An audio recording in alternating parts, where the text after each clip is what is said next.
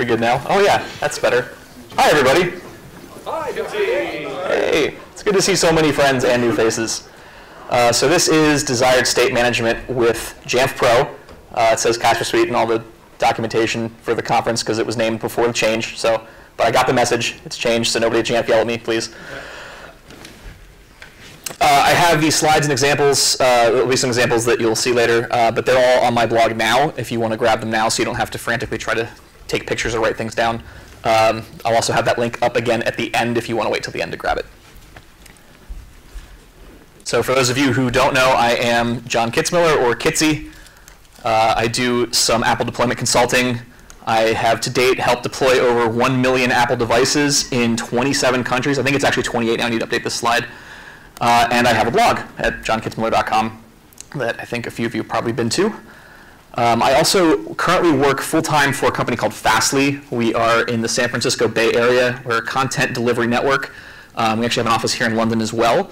And we have points of presence all over the world to help deliver content to you. We actually have 2 here in London as well, which is pretty cool. We are also always hiring. So if you're looking for a new gig, please check out fastly.com/careers. There is an opening in the IT department right now, too, for those of you who are in IT, which I think is probably most of you. So yeah, have a look at that.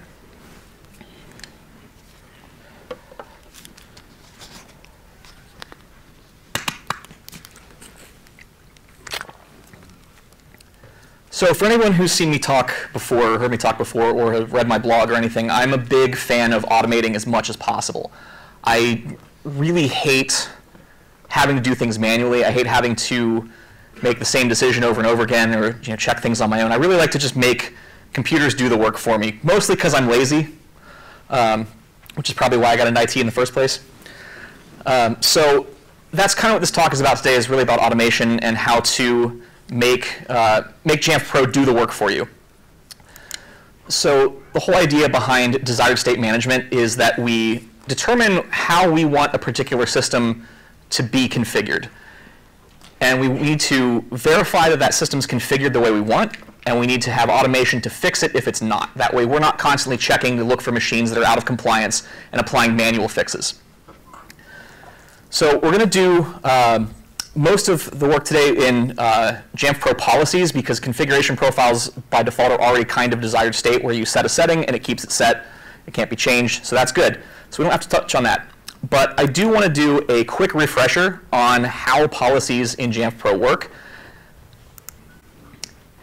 So there's 4 things that you need to have a successful policy, and those are the trigger, the execution frequency, the scope, and the payload. Is there anyone here that's not familiar with these things? Awesome. We're going to talk about it anyway.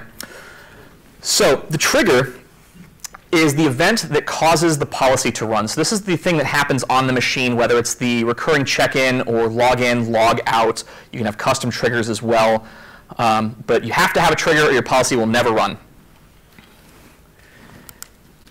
Next thing you have to have is your execution frequency. This determines how often the policy runs. And what I see happening a lot is people going with once per computer, because they think, oh, I want to install this application once on every computer. We're going to talk a little bit more about that in a minute, but the idea here is that you have to determine how often your policy runs. By default, it'll be once per computer, and it'll never run again, even if the policy fails. Equally important is scope. We have to tell Jamf Pro what computers does this policy apply to. By default, there is no scope. There's nothing scoped. So if your policy is not running on any computers, this is the first thing you want to check. And then the final thing that you need for a successful policy is a payload. And this is what the policy actually does, whether it's installing a package or running a script or creating a user account or working with file vault encryption, something of that nature. The payload is just what the policy actually does. So is there anyone here who's never made a policy in Jamf Pro or Casper Suite before? Liar. No? Really? We're not a Casper shop yet. Oh, that's right. You just told me that. Yes. OK, I'm sorry. I didn't mean to call you a liar. It's OK. All right. So then pay attention to this next bit for you. One of the things in a former career that I did was a lot of jump starts, getting people set up with the time Casper Suite, now Jamf Pro. In fact, I think I see a few people in here whose jumpstart I did.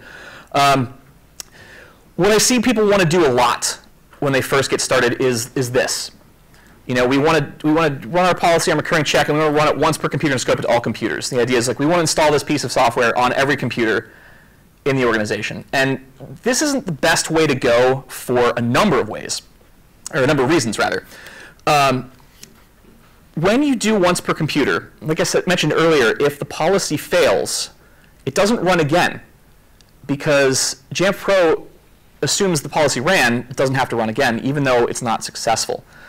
The other issue you're going to run into is what happens down the road if that piece of software is uninstalled. It's not going to get reinstalled because you've literally told Jamf Pro to install this piece of software once and never do it again.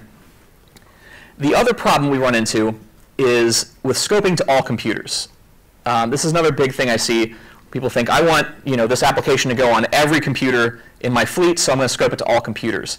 And the reason I don't like doing this is because some of your computers may already have that application installed. And while it probably wouldn't be the end of the world if we reinstalled an application that was already there, when your fleet grows and you're transferring bits over the internet using AWS S3 buckets, for example, bandwidth can get really expensive really fast if you're doing a lot of unnecessary installations. So if you have end users on limited bandwidth connections, you don't want to be pushing bits down that they don't need. So I prefer to go to find a better way to do things. So that's kind of what this talk is about today, is how to automate things a little better so you're making your server's making better decisions for you.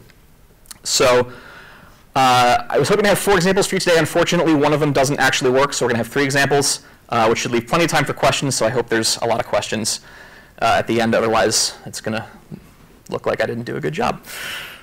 OK, so the first thing I want to talk about is installing a specific application, because that's kind of the example I was using before. So when you're dealing with desired state management, you have a few things you have to do.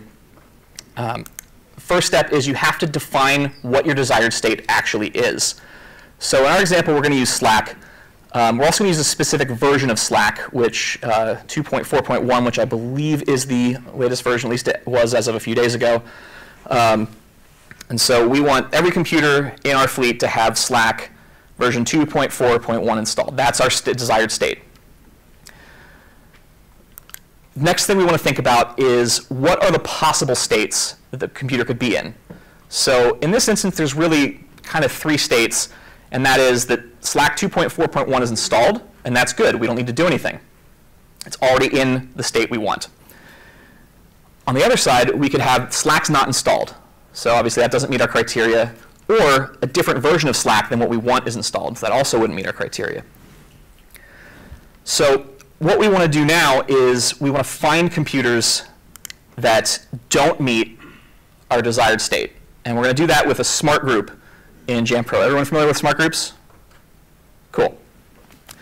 So this is a pretty simple smart group. It's just got a little bit of criteria here for if the computer has Slack, but it's not the right version, or if it doesn't have Slack at all, we want the machines to fall into this group.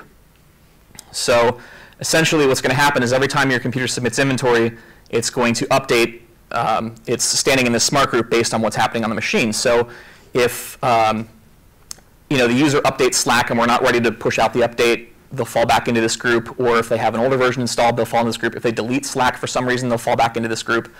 So I think you can kind of already see where this is going with the automation side of things.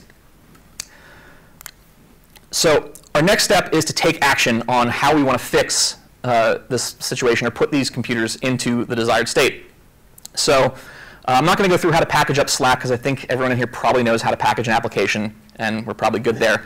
But here is where we get into things like the execution frequency and the scope. So you'll notice I have it set to recurring check-in with a execution frequency of ongoing. And if you have your Jamf Pro server set so that your machines are checking in every 15 minutes, the immediate thought that comes to mind here is, well, wait a minute, doesn't that mean the application is going to get installed every 15 minutes? And it would be if you scoped it to all computers. But you'll see here we scoped it to a smart group for updating Slack. So the idea here is that once you run this policy, if it's successful, the inventory will report back to Jamf Pro and tell Jamf Pro that you have Slack 2.4.1 installed. Your computer will then fall out of this smart group. And the next time the computer checks in, this policy will not apply because the computer is not in scope. Does that make sense to everybody? Everybody cool with that? OK. So that's pretty easy. That's pretty basic. I think most people in here have probably done something very similar to this before. So we're going to go into things that might not be quite as obvious. So for example, managing a specific setting. Now, a lot of these you can use configuration profiles for, and that's cool. If you can use a configuration profile, I highly encourage it. It's the easiest, fastest, most reliable way, in my opinion, to manage specific settings. But every now and then, you're going to run into something where even a custom configuration profile won't really fit the bill. Just for whatever reason, the piece of software you're working with doesn't respect the configuration profile, or it just doesn't work. So in that case, we have to go with a different method. So like before, we're going to define our desired state. And in this case, we want every computer to automatically check for updates from the Mac App Store. This one's pretty easy. Defining the possible states. There's updates enabled, or they're not. Yes or no. So now we have to go back to our friend, the smart group, and figure out how to get this information. And if you look through here, you'll see we don't actually have that criteria in our smart groups. That's not something built into the inventory of Jamf Pro. There's no way to really tell that out of the box. So what do we do? Well, extension attributes are your friend here. Has anyone not used extension attributes before? A couple of you. Cool. This is going to be good then. All right. So extension attributes essentially are how you extend the inventory capabilities of Jamf Pro. So if it's something that the inventory is not collecting by default and you want to know about it, this is how you do it. And there's a few different ways to do extension attributes that I'm not going to get into, like having a pop-up menu where you manually select a piece of criteria on the server itself, or you can just type in something. So you have like an asset tag field, which I think is actually already in there, but that would be an example of a field you'd type in. But for the automation, you can actually write scripts that will report on things that you want to know about. So you can kind of see here how the extension attributes set up. I'm going to make that script a little bigger, so hopefully it's easier to see. And this is a really simple two-liner extension attribute where we're just taking a defaults read command for the plist that contains the setting for managing if computers check in automatically or not. And then it echoes that back in a pair of result XML tags, and that's what actually gets read back up into Jamf Pro and gets put into your inventory. So this is going to be a Boolean value, so it's going to be 0 or 1, 0 for false, 1 for true. And then that's what we're going to see in our inventory. Now, you could go through and create a smart group and create a policy that then runs a command to fix this. But since we're already running a bash script, and we're going to have to run a bash script to fix it, you can actually just put the logic right into your extension attribute that tells it to fix it. So you'll see here, if it's not true, then what I'm doing is just a simple defaults write command that's going to fix the state. It's going to check again just to make sure it's right and echo that back into Jamf Pro. So there's still the slight possibility this command might fail for some reason. So you still want to make sure you're reporting back the correct data, which is why we run the check again. But in most cases, this should actually just fix the problem for you right away when inventory runs, rather than having to wait for the next check-in, for smart group logic to update, for policy to run. You can go either way. I just think this is a little faster and easier in my mind. So our final example is maybe we don't want to manage a specific setting, but we want to manage an entire file. And you can do this by comparing MD5 hashes. So in this example, we want to define the desired state again. So maybe you want to make sure that no one in your organization is updating their Etsy host file to override DNS settings that you are providing. This is actually a thing that I've had to do before. So we have our possible states. Etsy host is correct. It matches. It exists. Or the file's not there, which is real bad. Or it doesn't match what you want it to be, which is the default. Not as bad, but still bad. So the first thing we have to do is actually determine the MD5 hash of what our Etsy host file is. So you can do this in terminal just by running MD5 and then the file that you want to hash, and you'll get something that looks like this. And this is the MD5 hash of a default Etsy host file on a macOS computer running 10.12.3. I don't know if it's the same for other other versions of the operating system, but for 10.12.3, this is the hash.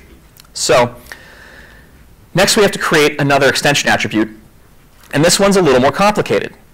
So what you can see here first is we're defining a couple of variables, the known hash, which is the hash we already grabbed, and the path of the file that we want to check. And then we're running, what we're going to do is we're going to use that same MD5 command to grab the hash from the file that's on the computer now.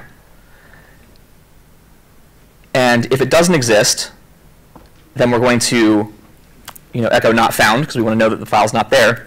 If it does exist, we're going to compare the hashes. And if they match, everything's cool. We can just echo back match, and we're fine. If they don't match for whatever reason, then you're going to echo back no match. So back to our smart groups. We're going to do the same thing we did with Slack. We're going to make a smart group that looks for all the computers that don't match the desired state that we've defined. So if you remember from our example before, we had either no match or not found were the things that were returned that did not meet our criteria. So any computer that doesn't have an Etsy host file or has one that's been modified will show up in this group. And then next, you need to take action once again. So here you would have a package that just deploys the correct file. Make sure the hash matches the file that you're actually deploying, not what's actually in the package and not just something you grabbed off your machine, because it could be slightly different. And then in which case, you would be constantly redeploying this file. But this is kind of the same thing we did with Slack. We want to do it ongoing, because if it changes, we want it to happen again.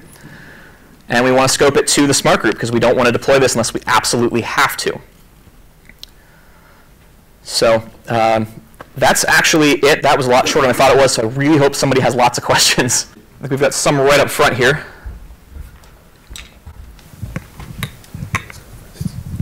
So I had a question about how you might be handling, I guess, what I consider a challenge in that extension attributes only run during recon, which the most frequently you can run them is once per day, or on demand through a policy, I guess. So I'm just curious, in a scenario where you want to manage state, but you want to manage it more closely than just checking for it once a day, if you're doing anything in particular. So that's an interesting problem. You actually can run inventory more than once per day. You can actually run inventory ongoing, all computers, all the time. Don't do that. That's really bad. Don't do that. Your database will get just absolutely massive, and Jamf support will yell at you, and if you're in Jamf Cloud, they'll yell at you. So you can actually update the inventory more, but it's pretty much, but you're right in that your choices are kind of either once per day or ongoing. There's really no in between, like once every 4 hours or something like that. My advice there is, depending on what you're trying to manage, I would look into doing it with configuration profiles if you can, because that's going to be a constant that can't be changed by the end user easily.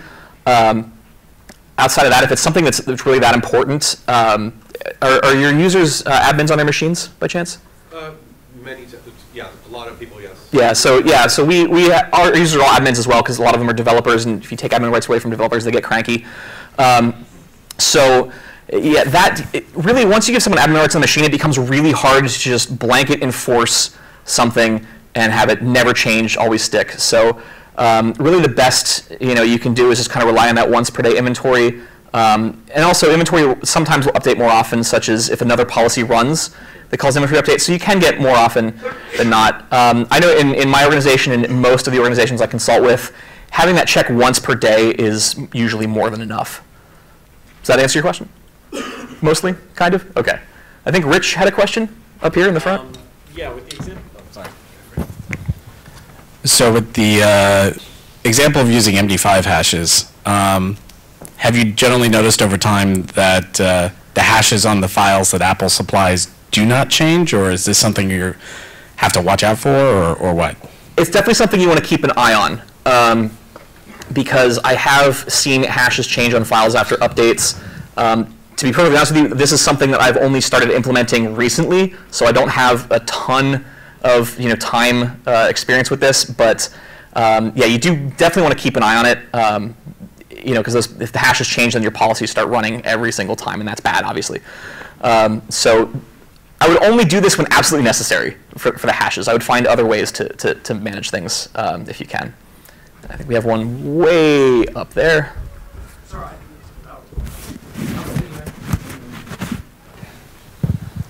If you've got a policy running for desired state, what are your thoughts on, for example, let's say, oh blast, I can't think of an example now, but you want to achieve a desired state. In order to be able to check that that has fallen into that desired state, what are your thoughts on ensuring that you're running an inventory at the end of that policy? Because otherwise, would it not mean that every time it checks in, until it's reached that 24-hour inventory cycle, it's going to think that it's not in that desired state, even though that policy is being applied every 15 minutes? Does that make sense? Yes, that makes perfect sense, and I'm really glad you asked that, because I'm realizing I forgot to mention that in all these examples. Whenever you're making a change to the system that will affect the inventory, especially if it's something that you have smart groups scoped on, I would always update the inventory at the end of a policy run. I think that's just best practice, in my opinion, because otherwise, like you said, if you don't update the inventory, then it's going to wait until the next inventory update, and your policy is going to run every time the computer checks in otherwise. So that's a very good point. Thank you for bringing that up. I think we have one down right in front of you. Thanks.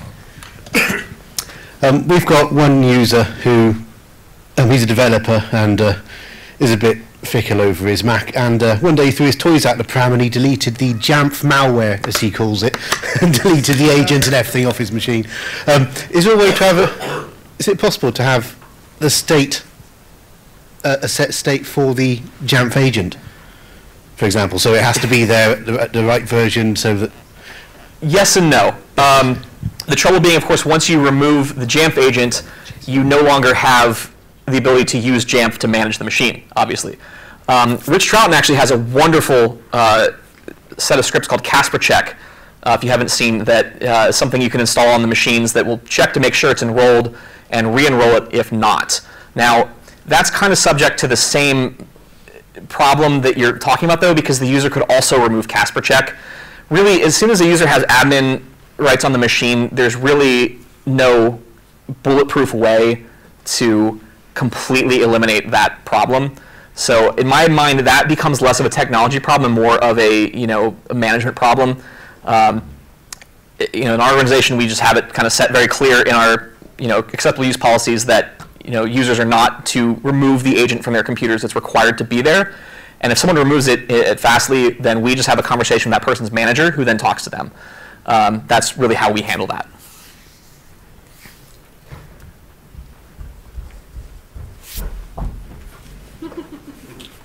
That was impressive running.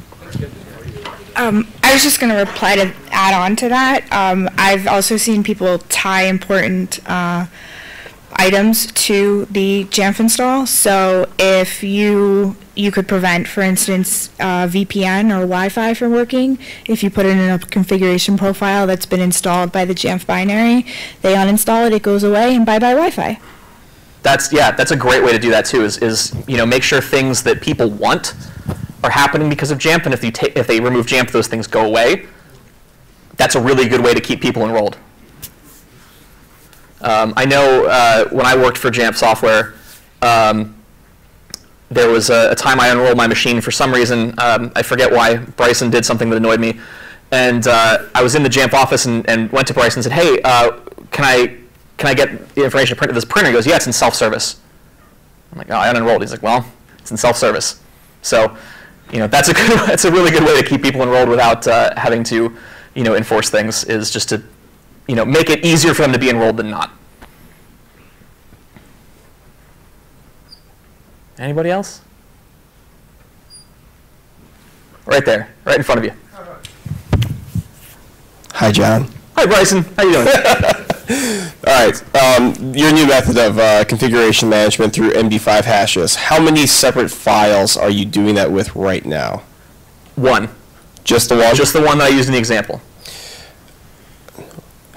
Would you change how you, instead of doing the extension attribute policy pair with the smart group, would you, have you been putting any thoughts into how you would scale this if you were, say, doing 10 different files? Because you might not want to have 10 separate policies, 10 separate extension attributes, and 10 separate smart groups for managing that automation? Yeah, that's a lot of expensive computation for simple things. So that if you have to do a lot of those, it might not be the way to go. One of the things I was thinking about was having the files, the known good files on the machine already, and just having a script that runs a diff on all of them against what they're supposed to be. But then the problem you run into is the user could change those files as well. So you could also have a script that then pulls down the files and does a diff. But then you're pulling down the files every time inventory runs, and if you need them or not. So that kind of doesn't really help either. I would say if you have that many files that you have to lock down and manage that way, you might want to look into why that is. Would be my my recommendation. That was a theoretical question. I figured. How you doing, by the way, Bryson? I'm just great. I love hearing stories about how you unmanaged your computer because I ticked you off and then you lost something that you needed. Yeah. Yeah.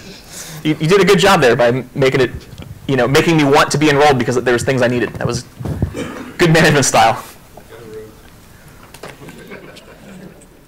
We're in a room. Anybody else? No? Got one over there. Oh, is that Charles? Oh, no. So I noticed in your extension attribute you were echoing different statuses in the results. When do you choose to do it that way as opposed to just like echoing a variable at the end and the variable is set to one of those three things in a case statement versus doing that? And then second part of that is when you're writing a whole bunch of extension attributes, when do you choose to move to like having a second daemon that just does the stuff so that you're just grabbing the text file? Great questions. So for your first question, I think it really just depends on how I'm feeling that day. I'm writing a script. I mean, it's kind of 6 to 1, half a dozen to the other, in my opinion. A lot of times if there's multiple, if it's just like we're just reading, like the first example, we're just reading a P list, and it's yes or no, then I think just echoing what you read from the P list is cool. When there's a couple, more than 2 options, different options, and I want to decide what they actually say versus just reading what's on the computer. That's usually when I go with the second route. If that makes sense. Am I answering your question? Is that cool? And then the second question was, I'm generally not a fan of putting daemons on the machine that aren't already there, just because most of my users are developers, and so they look at that stuff, and when they see a lot of daemons they don't recognize, they start deleting them. And then now I have to write extension attributes to make sure those daemons are there and policies to put them back, and it's just, it's a never-ending cycle. So, in organizations where users aren't admins, that's actually might be a better way to do it, but for the deployments I work on, it's just, creates another layer of complexity that doesn't need to be there.